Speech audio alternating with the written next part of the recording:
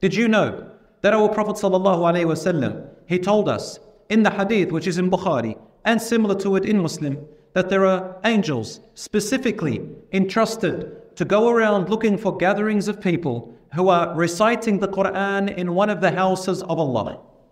Meaning learning the Quran, reciting it, learning it, and remembering Allah. And when they find them, they open their wings up and they encompass them. And then when they go back to Allah, Allah says, what were my servants doing? He says, they were remembering you. Then he asks them, did they ask me for anything? They say they asked for your forgiveness. He asks them, do they fear anything? He says, they fear your fire. And then Allah, and forgiveness. And do they want anything other than the fire? Other than saving from the fire? They say they want paradise. And then Allah says, bear witness, my angels, I have forgiven them, saved them from the fire, and admitted them into paradise. They say, Ya Rasulullah, there was a person who just entered. He had no other business with the Quran except he had some little something with one of the people that were sitting at the Quran gathering, like maybe money transaction or something. And he sat aside waiting.